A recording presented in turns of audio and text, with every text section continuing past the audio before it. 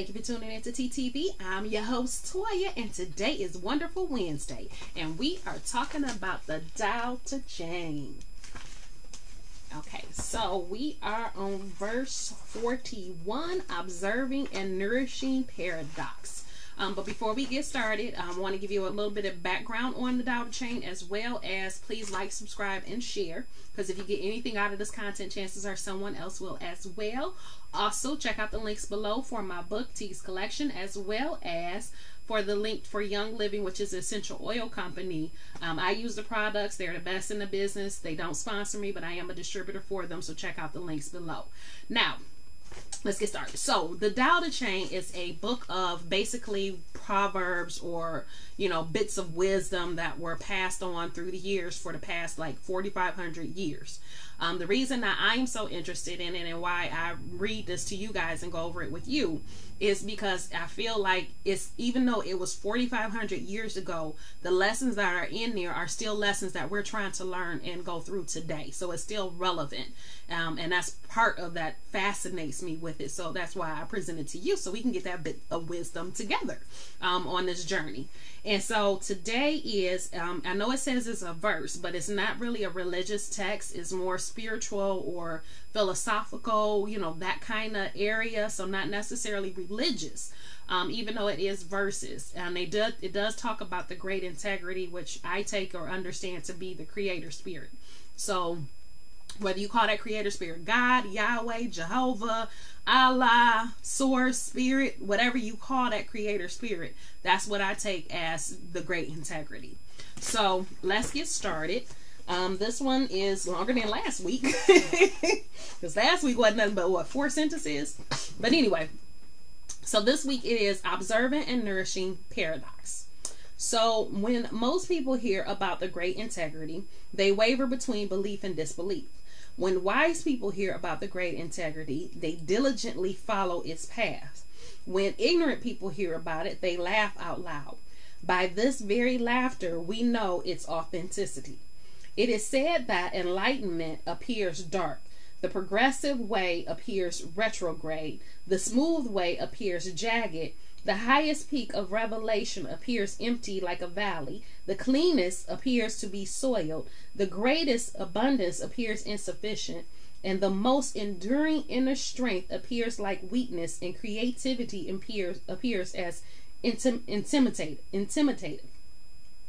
Great talent matures slowly. Great sounds are silent. Great forms look shapeless. Transcendence, squareness has no corners. The great integrity hides behind all forms, stubbornly nourishing the paradoxes that can enlighten us. Okay, that's a lot, y'all. I ain't gonna lie, I don't really know how to interpret this one. But we gonna go along with it and see what my ancestors give me as I talk to y'all out loud. Because this one is a little different. So when people hear about the great integrity, they waver between belief and disbelief.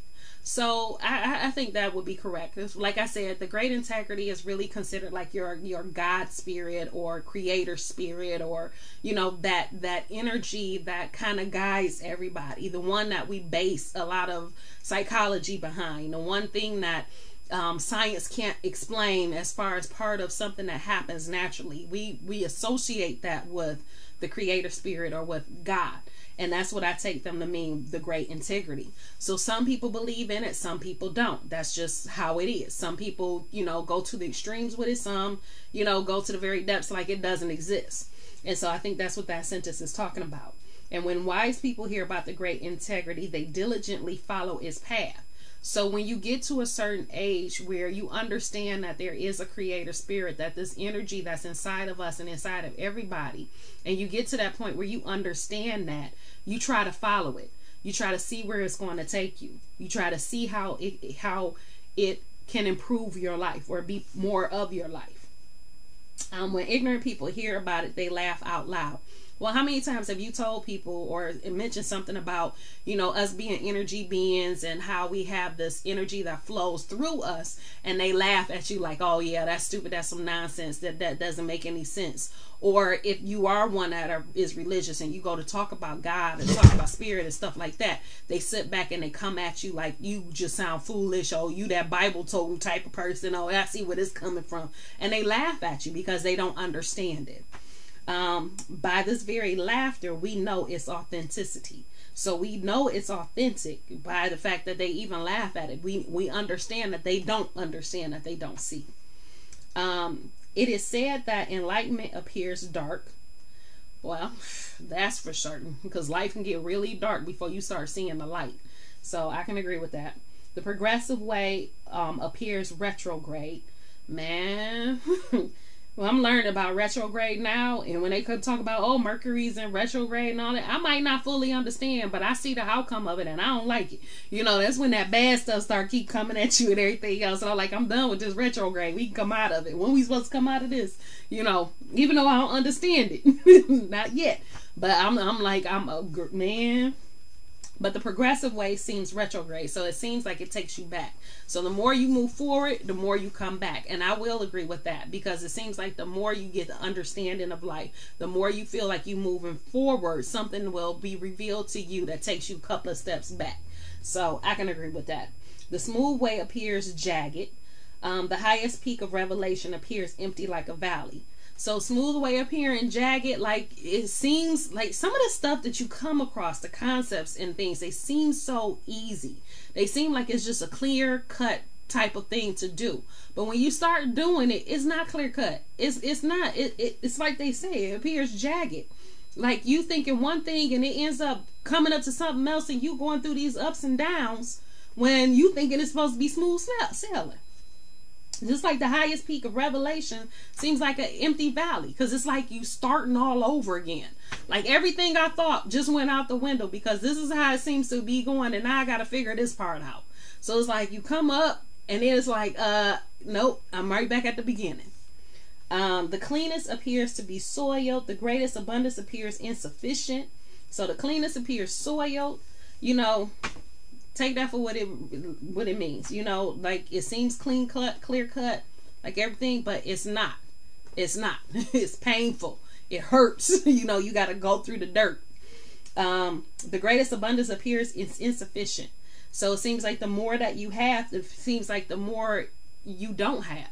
And I think that is more towards the knowledge that we have. We get all this knowledge and we think everything is one thing, and then we find out that everything you thought was a lie, and that this is how it really is. So it's like what you thought was insufficient. So what you had an abundance of was really insufficient. It doesn't serve your purpose. So it's useless.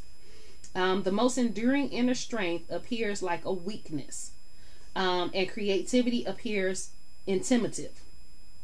So, like I said, the most enduring inner strength appears like a weakness. So you think you strong, you think it is, but really we have all this trauma that's built up. We have all these issues that are underneath the surface. So we may appear to be strong. And that's why I tell people, check on your strong friends, because as strong as you may think they are, they going through those weak periods all the time. That sometimes it's a struggle just to even get out the bed.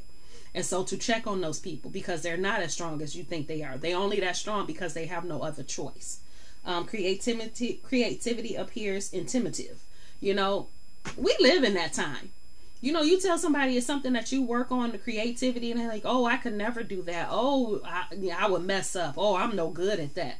You know, so they get intimidated by it. Great talent matures slowly, which is true. If you have a talent for something, you born with it, or you just acquired it, it takes some time to really hone it, to really make it the best it can be.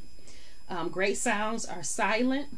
Man, you don't appreciate silence until you live the life of just being around noise and being around people that have to fill the empty spaces constantly with some kind of noise, whether it's talking or the radio or just anything.